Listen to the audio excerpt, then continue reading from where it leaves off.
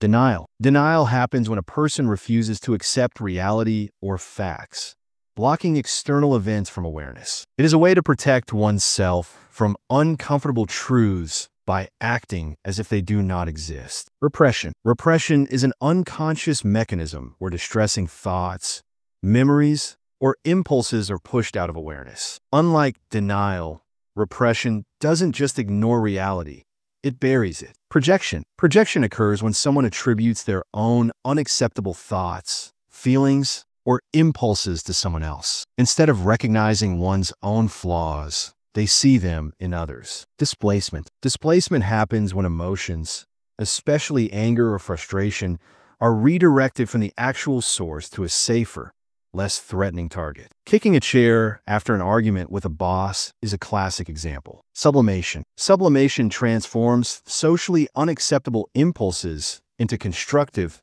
socially approved behaviors. For instance, aggressive urges might be channeled into sports or artistic expression. Reaction formation. This defense mechanism occurs when a person behaves in a way that is opposite to their actual feelings. If someone dislikes a coworker but acts overly friendly toward them, that's reaction formation at play. Rationalization. Rationalization involves justifying problematic behaviors or feelings with logical sounding but false reasons. A student who fails an exam might blame the test for being unfair rather than admitting a lack of preparation. Intellectualization. This mechanism involves removing emotion from a stressful situation and instead focusing purely on logic or facts. Instead of grieving a loss, a person might analyze medical reports or funeral costs. Regression. Regression is the act of reverting to an earlier stage of development when faced with stress. An adult throwing a tantrum or a college student seeking comfort from childhood stuffed animals are examples. Undoing. Undoing is an attempt to erase a distressing thought or behavior by engaging in the opposite behavior. Someone who insults a friend might later shower them with compliments to cancel out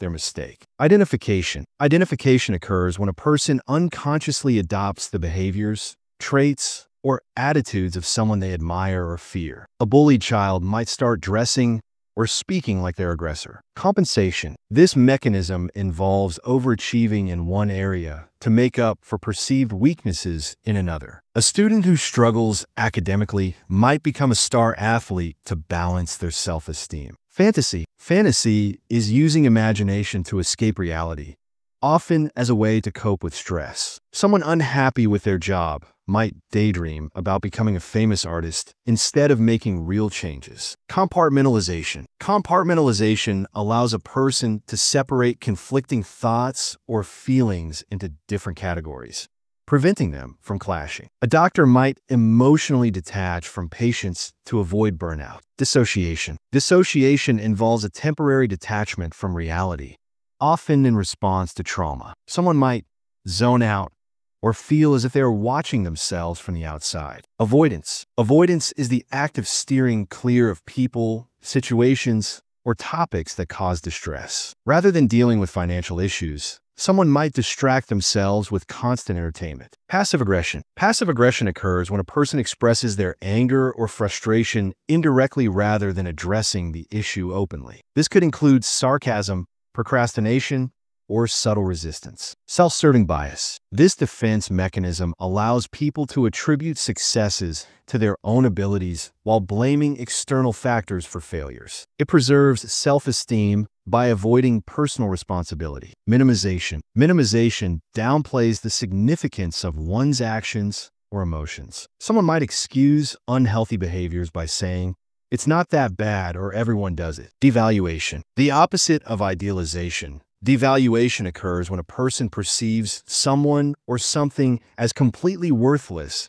after initially valuing them highly. This shift often follows disappointment or rejection. Isolation of affect. This mechanism separates emotion from thoughts or memories. A person who experiences trauma might describe it in a detached, emotionless manner as a way to cope. Trivialization. Trivialization occurs when someone convinces themselves that an issue isn't important in order to avoid confronting it. A student who fails a test might say, "It doesn't matter, it was just one test." Splitting. Splitting is an all-or-nothing way of thinking where someone sees people or situations as entirely good or entirely bad. A person might idolize a friend one day and see them as an enemy the next. Somatization. Somatization is when psychological stress is unconsciously converted into physical symptoms, such as headaches, stomach aches, or fatigue, without any medical cause. Introjection. Introjection happens when someone unconsciously absorbs the beliefs or attitudes of others as their own. A child might adopt a parent's prejudices without realizing it. Altruism. Altruism is a mature defense mechanism where a person deals with stress by helping others. Volunteering after a personal loss is an example of turning pain into purpose. Substitution. Substitution is replacing an unattainable goal or desire with something more achievable. If a person fails to become a professional athlete, they might become a sports coach instead. Symbolization. Symbolization occurs when unconscious conflicts or emotions are expressed through symbols or metaphors. A person might repeatedly dream of locked doors, symbolizing repressed fears. Withdrawal. Withdrawal is the act of removing oneself from a situation to avoid pain, confrontation, or discomfort. This can manifest as social isolation, emotional detachment, or excessive escapism. Overcompensation. Overcompensation happens when someone exaggerates a strength to cover up a weakness. A shy person might act overly confident in social settings to mask their insecurity. Deflection. Deflection is shifting attention away from oneself onto another person or topic to avoid dealing with personal issues. A person might turn every conversation into a joke when feeling anxious. Counterphobia. Counterphobia is when someone deliberately seeks out situations that cause them fear as a way to gain control. A person afraid of heights might become a skydiver to counteract their fear. Maladaptive daydreaming. This involves excessive and immersive fantasy life that interferes with daily functioning. It can be a way to escape from real-world stressors or unmet emotional needs. Conversion. Conversion is when emotional distress is converted into physical symptoms with no medical explanation, such as temporary blindness or paralysis after witnessing trauma. Identification with the aggressor. This happens when someone adopts the traits or behaviors of a person who has harmed them. A victim of bullying might start bullying others as a defense mechanism. Escape into work. This occurs when a person immerses themselves in work or a particular activity to avoid dealing with emotional issues. It can be a socially acceptable form of avoidance. Fantasy reenactment. This defense mechanism involves recreating past traumas in relationships or behaviors, often unconsciously, as a way to process unresolved emotions. Fixation. Fixation happens when a person gets stuck in a particular stage of emotional development